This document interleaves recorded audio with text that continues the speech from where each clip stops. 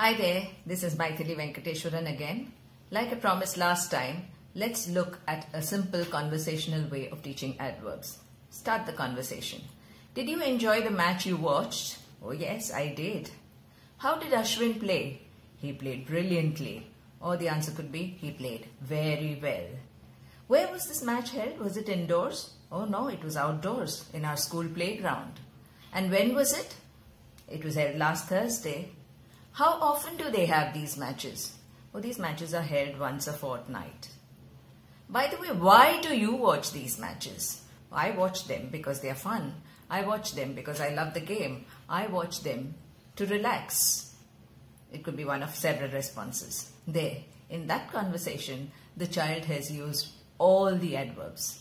How did Ashwin play? Brilliantly. Adverb of manner. How did Ashwin play? Well. Adverb of manner. To what degree was the well? Very well, very. Adverb of degree. Where was it held? Outdoors. Adverb of place. When was it held?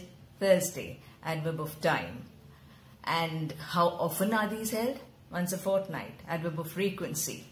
Why do you watch these matches? Whatever the reason, adverb of reason. Adverb of reason, the answer to the question why alone.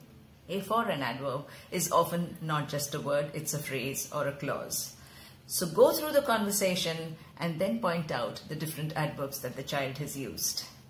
Till next time, I hope whether you're staying home or outside, you're staying safe. Bye.